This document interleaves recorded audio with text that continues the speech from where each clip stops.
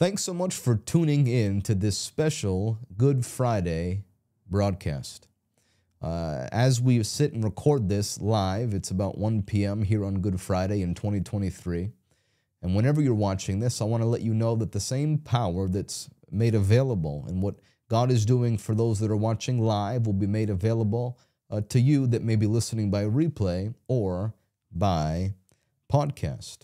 But I wanted to do a very special Good Friday broadcast to celebrate the work of the cross and what Jesus did on the cross, and to celebrate what it accomplished for us.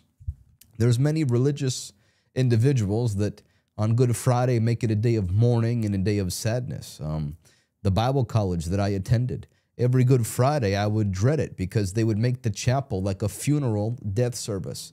It would be full of depression and darkness and sadness. But that's not what Jesus desires for Good Friday. Good Friday is a celebration of the fact that Jesus Christ paid the price, and we know that some 3 days later, early on Sunday morning while it was still dark, Jesus arose in power and in victory. Can somebody type amen? So I want to take us into John chapter 19 today, to read a little bit about what happened on Good Friday. What is it that Jesus did? What is it that happened to him? And what did it do for us? And why is this day worth celebrating? Why is this not a day to mourn as those that are in religious constructs might do, but as true Christians, true believers in Jesus, why should this be a day when we are celebrating and a day when we are rejoicing? Let's get into it. John 19, verse number 1.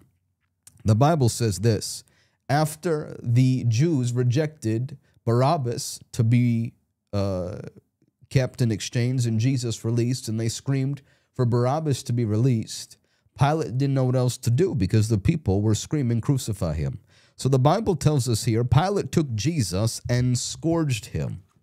And the soldiers twisted a crown of thorns and put it on his head. And they put on him a purple robe.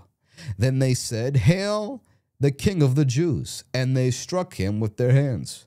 Pilate then went out and said to them, "Behold, I'm bringing him out to you, that you may know I find no fault in him." Then Jesus came out, wearing the crown of thorns and the purple robe. And Pilate said of them, "Behold the man." Therefore, when the chief priests and officers saw him, they cried out, saying, "Crucify him, crucify him." Pilate said to them, "You take him and crucify him. I don't find any fault." The Jews answered, "We have a law. According to our law, he ought to die because he made himself out to be the Son of God." Therefore, when Pilate heard this saying, he was all the more afraid, and went into the praetorium and said to Jesus, "Where are you from?" But Jesus did not answer him. And we're going to see from Isaiah in just a second why that is. Then Pilate said to him, "Are you not speaking to me? Do you not know that I have the power to crucify you and the power to release you?" Jesus answered, "You could have no power at all against me unless it had been given to you from above. Therefore, the one who delivered me to you, he has the greater sin." From then on, Pilate sought to release him, but the Jews cried out all the more, saying, "If you let this man go, you are no friend of Caesar. Whoever makes himself a king speaks against Caesar." When Pilate heard this saying, he brought Jesus out and sat him down in the judgment seat, that is called the pavement, but in Hebrew, Gabbatha. Now it was the preparation day of the Passover, about the 6th hour, and he said to the Jews, "Behold your king." But they cried out, saying, away with him, crucify him." So we see all throughout Good Friday, the screams of "crucify him" are harrowing through Jerusalem. Pilate said to them, "Shall I crucify your king?" The chief priests answered, "We have no king but Caesar." Then he delivered him to them to be crucified. So they took Jesus away. And he, bearing his cross, went out to a place called the Skull, which in Hebrew is called Golgotha, where they crucified him, and 2 others with him, one on either side, and Jesus in the center.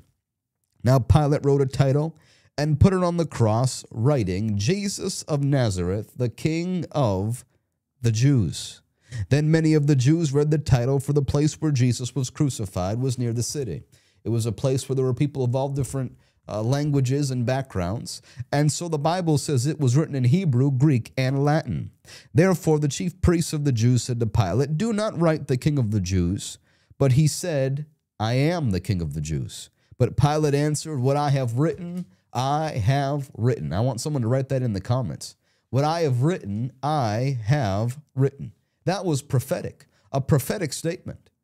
This is the King of the Jews. Pilate was being used to prophesy. Then the soldiers, when they had crucified Jesus, took his garments and made 4 parts, each a soldier apart, and also the tunic. Now the tunic was without seam, woven from top to bottom. Therefore the scriptures were fulfilled. They divided my garments among them, and from my clothing they cast lots. Now the Bible goes on to say here that Jesus passes off his mother Mary to John and says, mother, behold your son, son, behold your mother. We'll continue and skip that just for time's sake. Verse 28, after this, Jesus, knowing that all things were accomplished, that the scripture might be fulfilled, said, I thirst. Now a vessel full of sour wine was sitting there, and they filled a sponge with sour wine, put on hyssop, and put it into his mouth. So when Jesus had received the sour wine, he said, it is finished. In the Greek, tetelestai. And we'll get back to why this is in just a moment. Bowing his head, he gave up his spirit, or he died. Now I want to turn to Mark's account very quickly, Mark chapter 15. If you have a Bible, turn there with me. Mark gives us some other details that I want to add in here as to what's going on. We're going to start in verse 15 of Mark here, Mark 15, verse 15. Pilate, wanting to gratify the crowd, released Barabbas to them. Remember I said he tried to give them Jesus. They said, no, give us Barabbas, the criminal. And that's what Pilate did.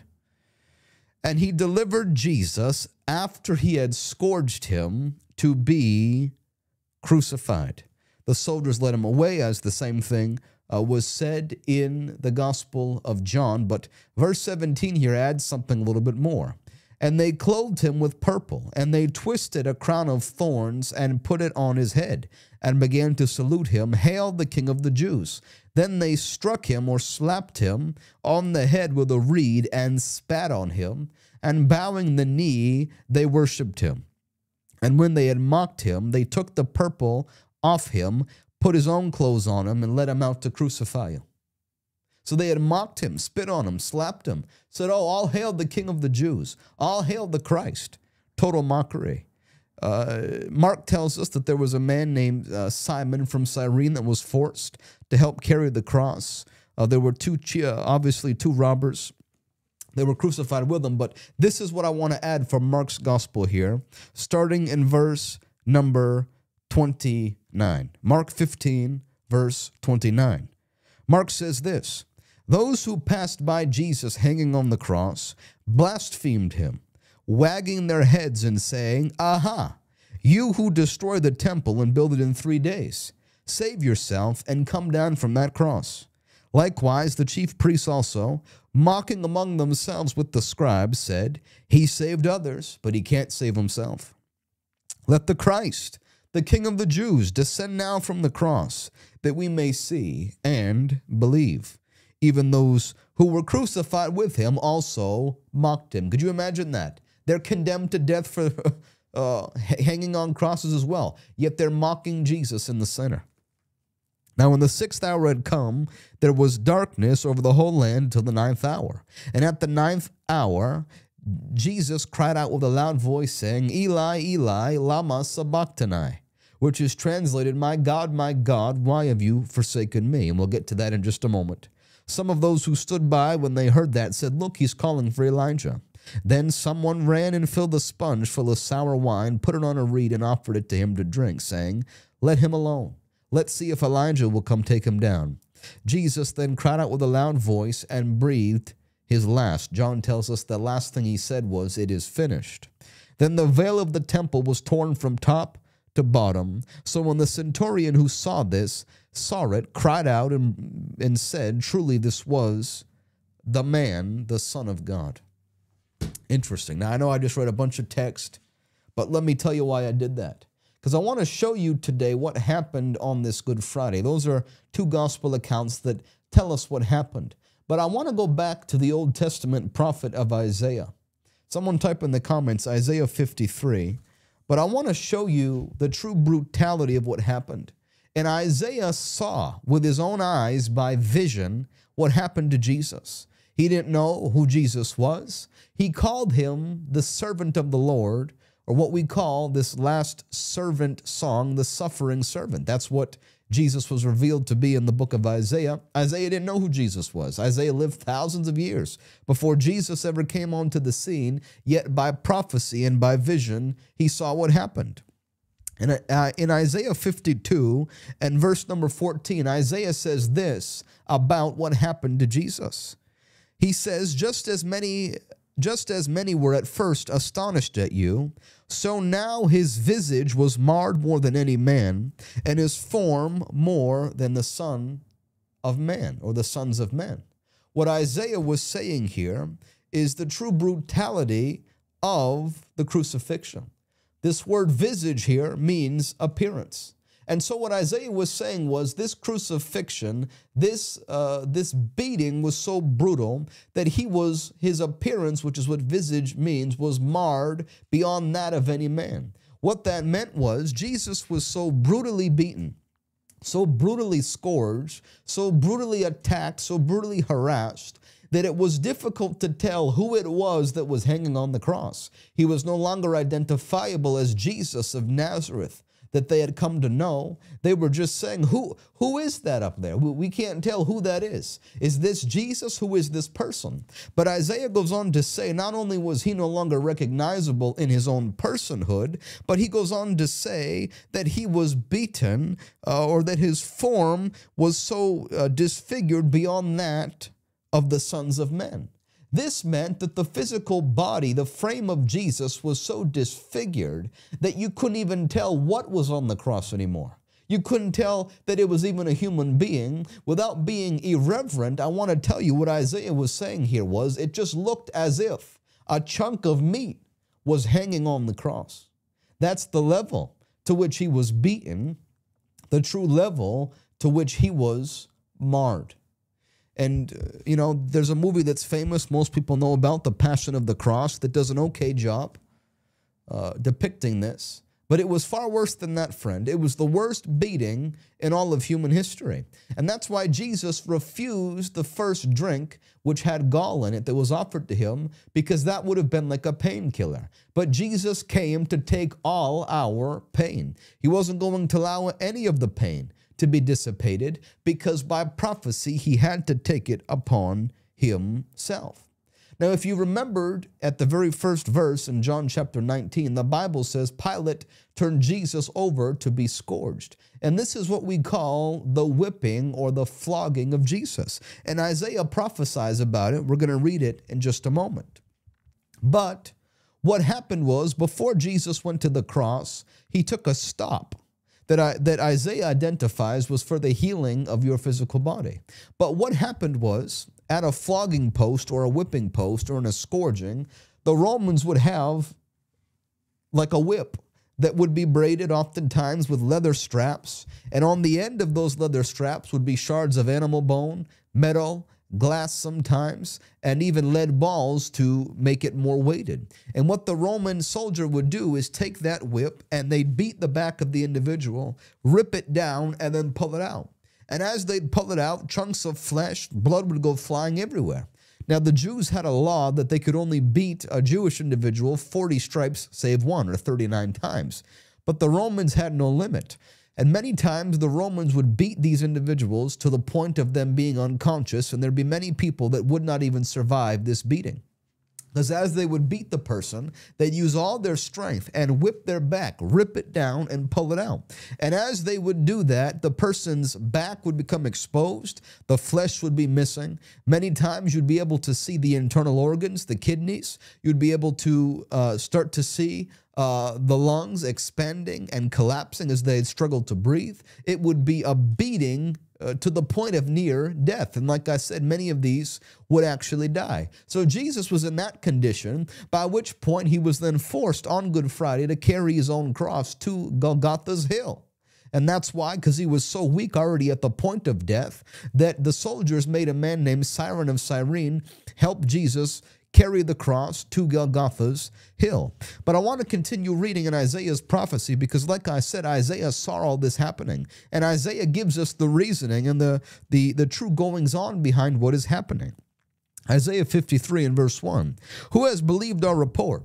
To whom has the arm of the Lord been revealed? For he shall grow up before him as a tender plant, as the root out of dry ground. For he shall have no form or comeliness, and when we see him, there's no beauty that we should desire him. Jesus was not something special in the flesh, is what Isaiah was saying. But Isaiah goes on to say, he is despised and rejected by men.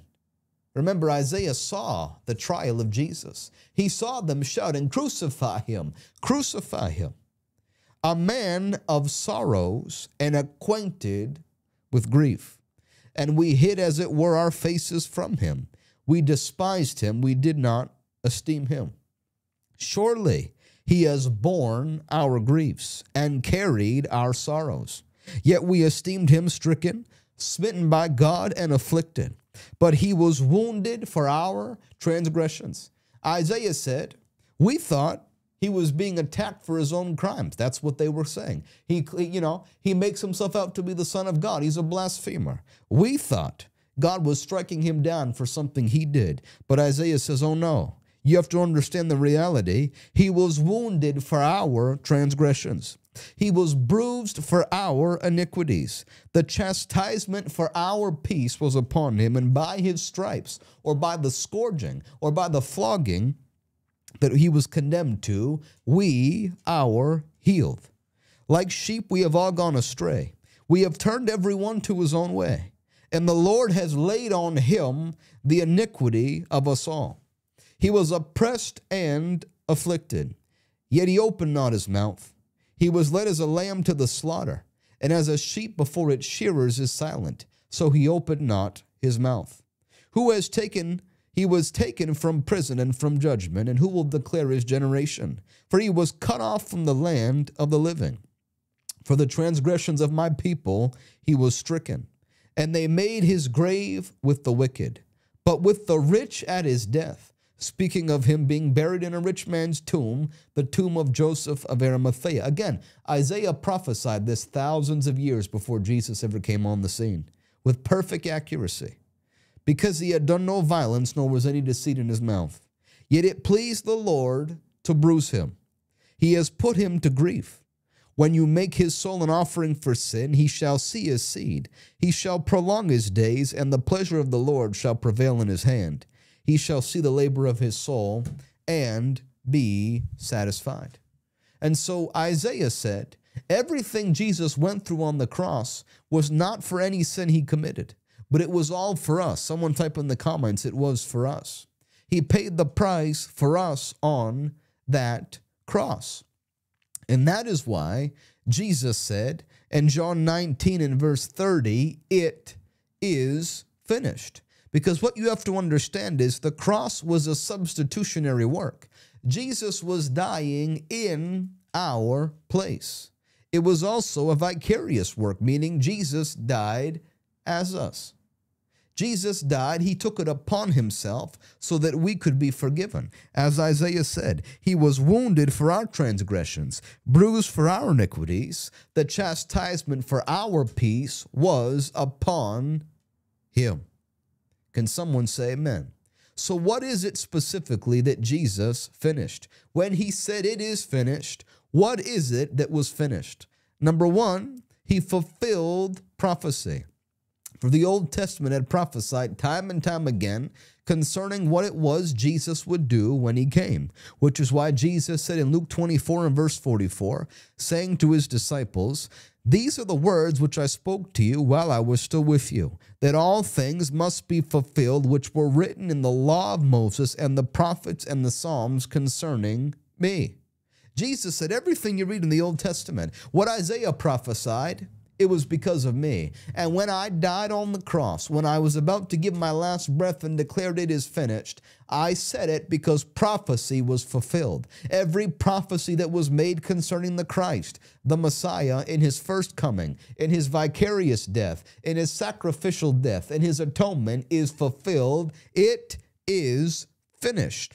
Not only that, but the very wrath and the justice of God was then satisfied. For the Bible says, the wages of sin is death. Only a sinless, spotless Lamb of God could pay the sin for sinful humanity, really pay the debt, rather, that sinful humanity owed.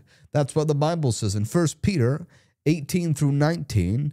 You need to know that you are not redeemed with corruptible things like silver or gold from your aimless way of life that you received from your fathers. No, but what the precious blood of Christ, as of a lamb without blemish and without spot. So the Bible says Jesus went to the cross as the sinless, spotless Lamb of God, who was able to pay the debt that we owed, to make the atoning sacrifice. And that's what Paul teaches in Romans chapter 3. Romans 3 and verse number 21. That's what Paul has to say under the inspiration of the Spirit. The Bible says, but now the righteousness of God apart from the law is revealed, being witnessed by the law and the prophets, even the righteousness of God through faith in Jesus Christ to all and on all who believe. For there is no difference, for all have sinned and fallen short of the glory of God, being justified now freely by his grace through the redemption that is in Christ Jesus, whom God set forth as a propitiation, which means the one who absorbed the divine wrath. God poured out his wrath on Jesus on the cross so that you never have to taste it. Can someone type amen? As the propitiation by his blood through faith, to demonstrate his righteousness, because in his forbearance God passed over the sins that were previously committed, to demonstrate at the present time his righteousness, that he might be both just and the justifier of the one who has faith in Jesus. Only through the cross of Jesus Christ could God remain the just God that demands payment for sin, while also pouring out his wrath upon Jesus, who was the one that paid the price, so that he could justify us who were sinful, so that we would never have to pay the price, but Jesus instead paid the price for us. Can someone type amen? It was finished. The wrath of God was appeased and satisfied. The justice of God was made complete. Not only that, but he defeated all the power of the devil. Colossians 2:14 through 15, having wiped out the handwriting of requirements that was against us, which was contrary to us, having taken it out of the way by nailing it to the cross, having disarmed the principalities and powers, he made a public spectacle over them, triumphing over them in it, his death on the cross. The devil was defeated by his death on the cross. It is finished. Not only that, but he took the curse of sin and the iniquity of the world. He took my sin and your sin, and he crucified it in the flesh. Isaiah 53 and verse 6, the Lord laid on him the iniquity of us all. 2 Corinthians 5 and verse 21, for he made him who knew no sin to be sin for us, that we might become the righteousness of God in him. Galatians 3 and verse 13, the Bible says, praise God, that he became the curse for us on the cross. As it is written, cursed is everything that hangeth on a tree, or Christ has redeemed us from the curse pronounced from the law. As it is written, cursed is everything that hangs on a tree. So sin was dealt with. It is finished. Not only that, but he effected the reconciliation between God and man. 2 Corinthians chapter 5, verses 18 through 20. And I'm going through this kind of quickly because I want to get to something cool that's going to wrap this up. 2 Corinthians chapter 5, verses 18. I'm trying to show you all the reasons why he said it's finished. And then we're going to wrap this thing up with someone that's going to help me say it better than I'm saying it right now. 2 Corinthians 5, 18 through 20. Now all things are of God, who has reconciled us to himself through Jesus Christ, and has given us the ministry of reconciliation.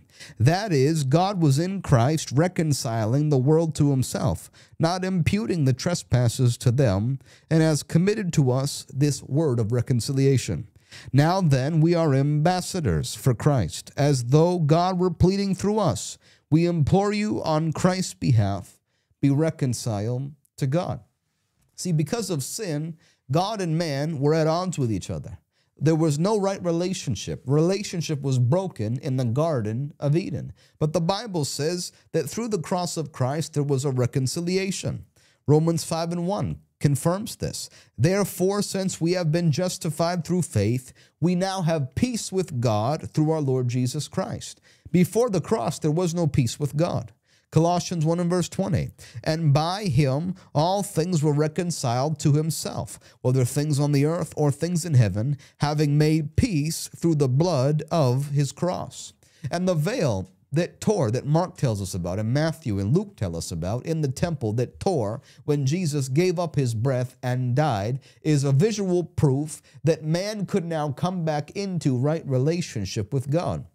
For that thick veil is what separated unholy humanity from the holy place where God's presence dwelled. But when Jesus gave up the ghost, that thick veil tore as a visual representation that I guess we'll say, animosity between God and man had been torn down by the cross of Jesus Christ. It was a visual representation that the separation between God and man, between holy and unholy, between sinful and sinless was now broken because the bridge was gapped. The divide, there was now a connection that was made. There was, I guess we'll say it like this, that chasm between God and man, which was sin, was now bridged. And what is it that bridged the gap? It was the cross of Jesus Christ. That's how you can think of the cross, as a bridge between holy God and unholy humanity that bridged that separation place. Can somebody type amen? And so Jesus was saying it is finished because he fulfilled all these areas of prophecy. He brought man back into right relationship with God, and then he died. And if somebody would just recognize all the things that were accomplished through the cross, they'd realize there's no reason to cry. Not only because we know that a resurrection is coming early Sunday morning, but we know what the cross of Jesus Christ has accomplished for us, in us, and through us.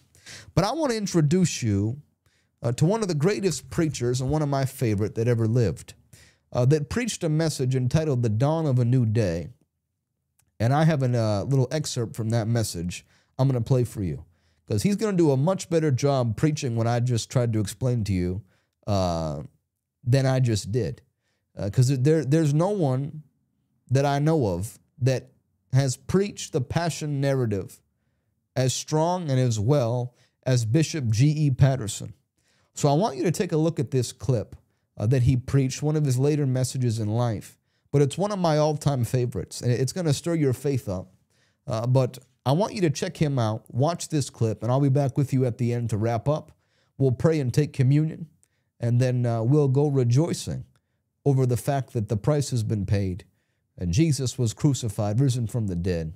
And because he is alive, we can live. But nonetheless, ladies and gentlemen, introducing to you the great Bishop G.E Patterson. And this is what I mean when I talk about yesterday. Yesterday was a day of betrayal. Yesterday was a day of pain and suffering. Yesterday was a day of lies and false allegations. Yesterday was a day of trials before unjust judges. Yesterday was a day when Satan thought he had the victory. But as he hung on Calvary's rugged cross, dying, even the Heavenly Father looked down at Calvary and he saw your sin and mine. He saw Jesus covered with addiction. He saw Jesus covered with murder. He saw Jesus covered with lies. He saw Jesus covered with every sin that a man could commit. And when the Father looked on him, Habakkuk said, thou art of purer eyes than to behold evil, and you can't even look on iniquity. When God saw the sins of the world covering up Jesus, God the Father turned his back, and I hear Jesus say, Eli, Eli, lama sabachthani, my God, why have thou forsaken me? And in a minute, he hung his head in the lock of his shoulder and said, it's finished. I came to build a highway. It's finished. I came to fulfill prophecy. It's finished. I came to redeem man from sin. It's finished. I came to show there is a better way. It's finished. I came to show sick folk that they really can be healed. It's finished. I came to make somebody's out of nobody's. It's finished. Ah, it's finished. Hallelujah. And in a minute, he had already said, no man can take my life from me. I lay it down of myself that I might take it up again. And he said, Father, into thine hands I commend my spirit. And he blew his own lights out, hung his head in the lock of his shoulder, and gave up the ghost. Joseph of Arimathea and Nicodemus went to Pilate and begged for his body, wrapped it after they had massaged it with a mixture of myrrh and aloes, put him in Joseph's new tomb. I've been telling you for years, Joseph didn't mind letting them have the tomb because Joseph knew it would only be temporary. Jesus wouldn't need it for eternity. He just wanted to borrow it for the weekend. Go ahead, put me in the grave. Go ahead, woo, put me down in the tomb. I'm not worried because I'm gonna rise again. I'm gonna rise.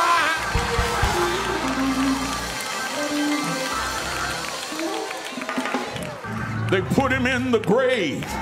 According to Peter, 1 Peter 3:18, he went back into the antediluvian world, preached to the spirits that were alive on the earth back during the time of Noah. Blessed be God. Came out of the antediluvian world back into this present time.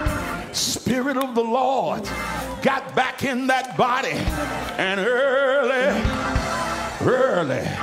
what we call Sunday morning, good gun from on high, stepped out of the tomb, dangling some keys, saying, all power in heaven and earth is in my hand. It was the dawn of a new day. He was defeated, looked like yesterday, but now he's standing in victory. He's standing there saying, death, I dare you to look in my direction. Grave, get out of my way. I came like a little baby yesterday, but I'm back fully vested in the glory of my Father. I can do all things. I can walk through walls. I can float on the clouds. I got power over death. Oh, it's a new day.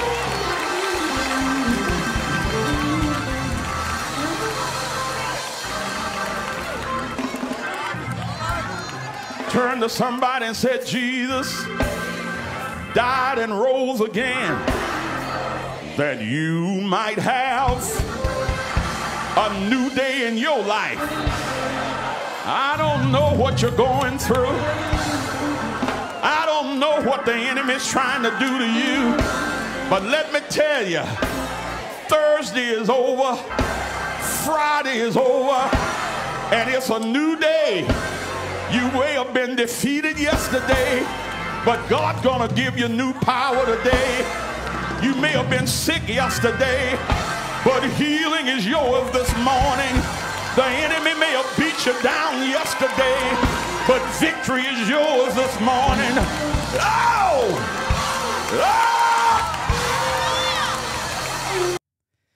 Oh, come on, praise God. If that doesn't get you excited, your exciter is broken. He was one of the greatest preachers that ever lived. And I'm telling you, that stirs me up every single time that I listen to it. I love it. One of my favorite messages ever preached. But it's finished, friend. The dawn of a new day is here. And the resurrection of Jesus Christ is why Good Friday is good. It's why we can celebrate. It's why we don't have to be sad and depressed and go through the emotions and whatever. The Bible says the Lord was pleased to lay all the sin on Jesus. If the Lord was pleased, how much more should we be happy, excited that the price has been paid? I don't get sad when I think about the cross. It does make me think about the weight of sin and the wage of sin and the cost. And I'm thankful, moved to tears by thankfulness. But I'm not sad for Jesus. Jesus knew what he was doing. The Bible says he looked forward to you and to me, to the fruit of what it was he was going to produce. And that's why he endured the cross, because he looked forward to what was going to happen. He looked forward to the billions that would be set free from the power of sin and would come into the fellowship of Almighty God. Praise the Lord. And the resurrection, friend, is proof that it is finished. Someone type in the comments, it's proof that it's finished. Revelation 1:17 through 18. When I saw him, I fell at his feet as dead. But he laid his right hand on me, saying to me, do not be afraid. I am the first and the last. I am he who lives and was dead. But behold, I am alive forevermore. Amen. And I have the keys of Hades and of death. Jesus is alive. And because he is alive, we can celebrate today over everything that he did. I'll say to you today what the angel said to the woman in Luke 24. Why seek ye the living among the dead? He is not here. He is risen. And so I want to remind you today on Good Friday, as we commemorate and we remember what Jesus did, don't get into a headspace that he's dead or that he's going through it. You know, there's some Christians that I really begin to wonder every year around Easter if they think every year Jesus has been crucified, buried, and resurrected, as if it's just happening new every single year. Think in your mind this happened once. The Bible says he died once for sin. Now he lives forever and ever. So though we can remember, he's alive. Someone shout he's alive in the comments. Type in the comments. And that is why we're going to celebrate communion right now, because that's what Paul instituted communion to be. It's a celebration. Jesus said, this do in remembrance of me. Whenever you take it, do it in remembrance of me. And communion is not a sad event. Communion is a holy event of celebration where we proclaim the Lord's death until he comes. You know what that means? That wraps it all in, that Paul made it clear. Communion is celebrated in the context that he's coming again. If Jesus is coming again, that must mean that he is alive. And so we take communion to celebrate the fact that Jesus Christ is risen from the dead. Can someone type amen? So, like I said, this is going to be a short one today. We're only about 40 minutes in, but I don't have much to say. I just wanted to come on and celebrate with you, read the Bible with you, and give God the glory. I did an entire Easter series. You can go back and watch. I pretty much poured out everything I had, so this is just kind of a impromptu celebration with you that watch and that enjoy me and enjoy the ministry. So, if you have your elements, go ahead and grab those, the bread and the juice. Let me grab mine.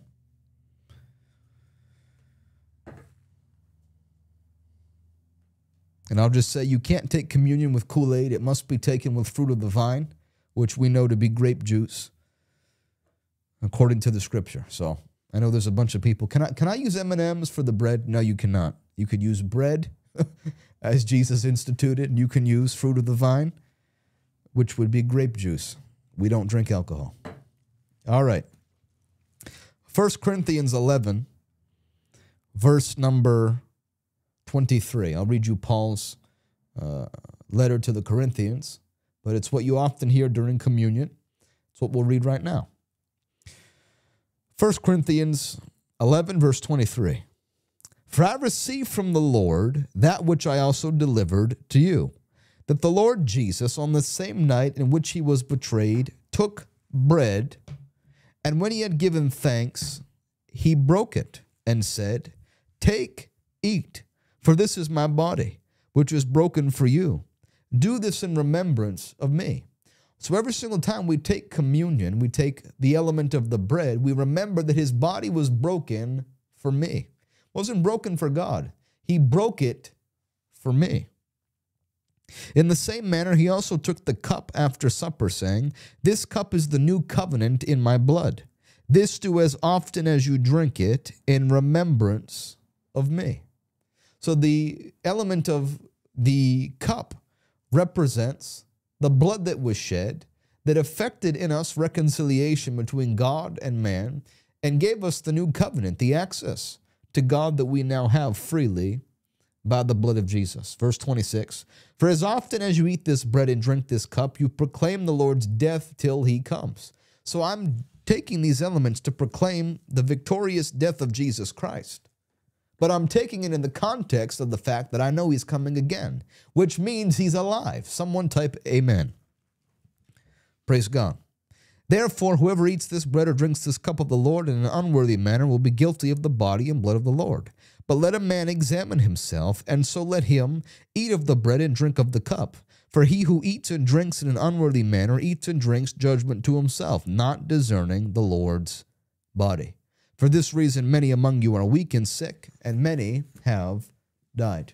So, before we partake of communion today and celebrate, I want to give those watching that may not know the Lord Jesus the opportunity to get saved. And those of you that may be believers that have sin in your life you have to get rid of, I'm going to give you an opportunity to examine yourself and deal with that. So that when you take the elements of the bread and of the cup, you take so in a worthy, holy manner. Because this is a prophetic event.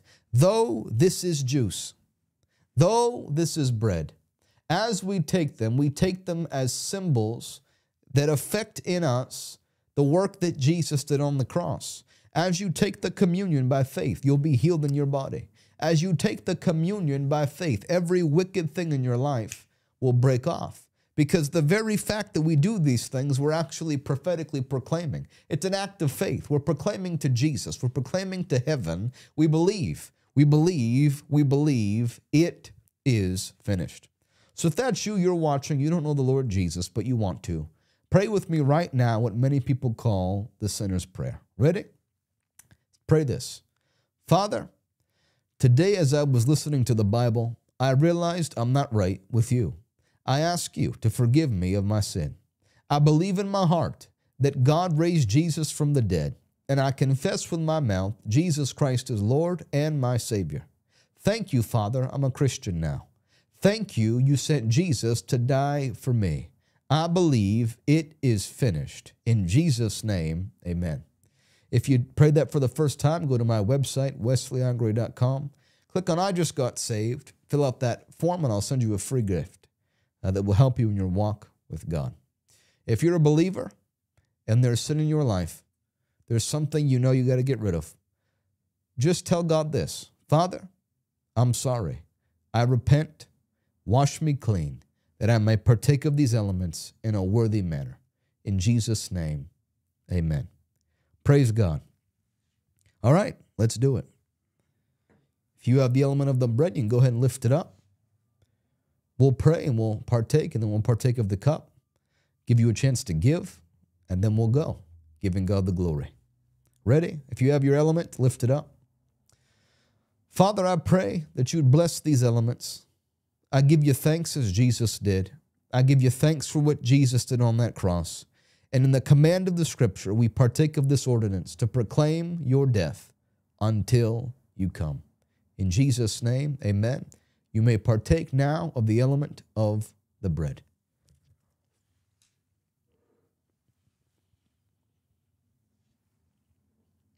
If you have your cup, you can lift it up.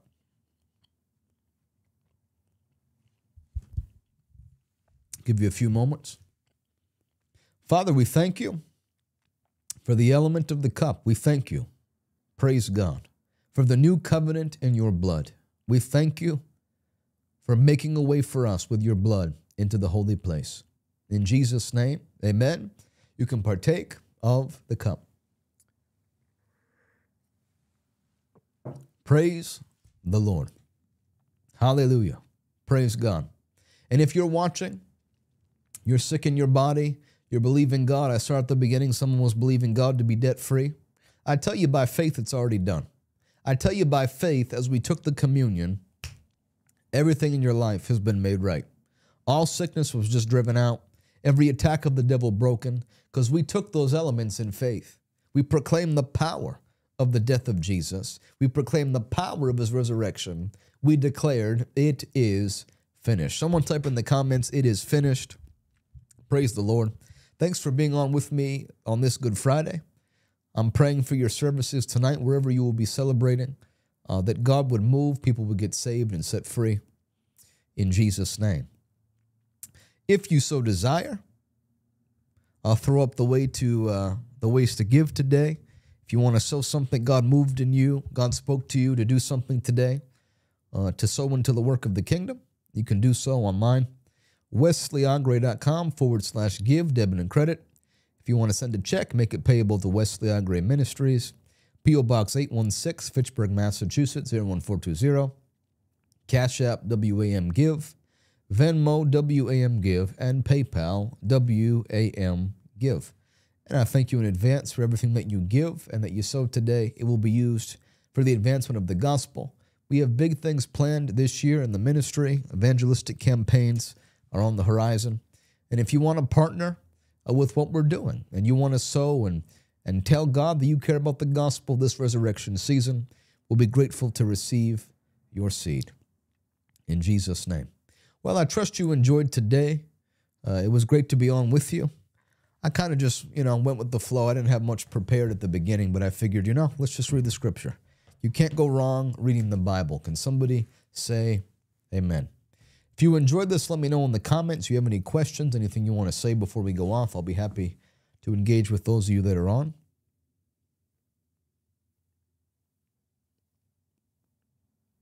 If not, we'll go off.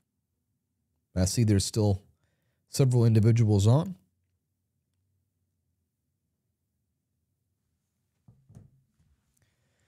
Amen. Praise God, it's finished. That's right. It is finished. It's finished. Praise God. Well, I don't see anything, so I guess we'll go off. This concludes our Easter series. We did several broadcasts. I think we started with why did Jesus have to die on the cross, the Passion Week timeline, resurrection power, proof Jesus really is alive, then this special broadcast today. So happy to close the chapter on this Easter series. A lot of study, a lot of time went into all of those, but I'm doing it to help you and bless you and see to it that God is touching and saving and working in your life. In Jesus' name, until I see you again, go in the grace, the peace, and the power of God.